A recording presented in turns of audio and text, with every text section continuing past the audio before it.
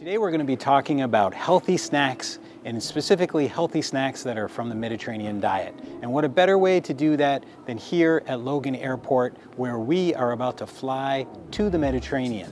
So we're going to be going to the island of Crete, and right now I'm going to show you what snacks we packed for this trip. So basically what I did was I got some of these cool bento boxes off of Amazon. So what I basically did was I packed 2 bento boxes with different types of snacks. And the first box is with perishables. And the reason that I did that is because I know these are the foods that I can eat maybe in the first like 4 to 5 hours of travel.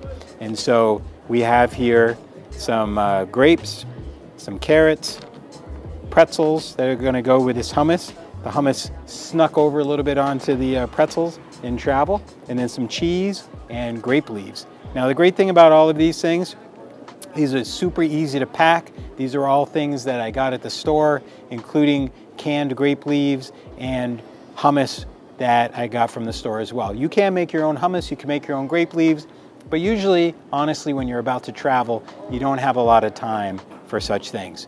The other thing that I think about is, because I'm going to be flying on a plane, I want to try to keep the sodium levels down because I don't want to, blow up when I'm on the plane. So it's best to keep the sodium levels low. So you'll see in the next package, which is the non-perishable snacks.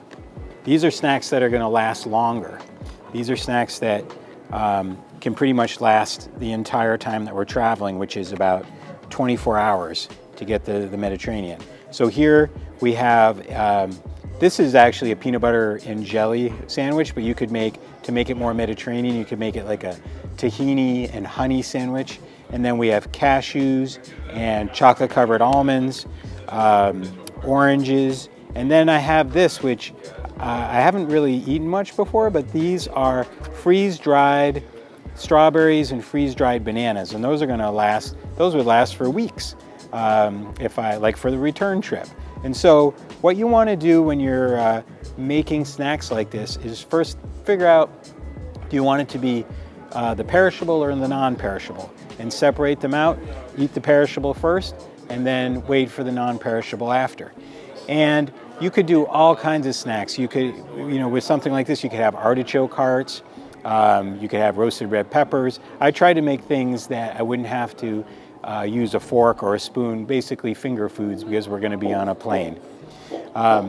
So that is the really simple way to make your own snack bags. And basically I did this in about 10 minutes, the whole thing. I made 2 for me, or 1 for me and 1 for Winter, who I'm traveling with, and then the same with the other one.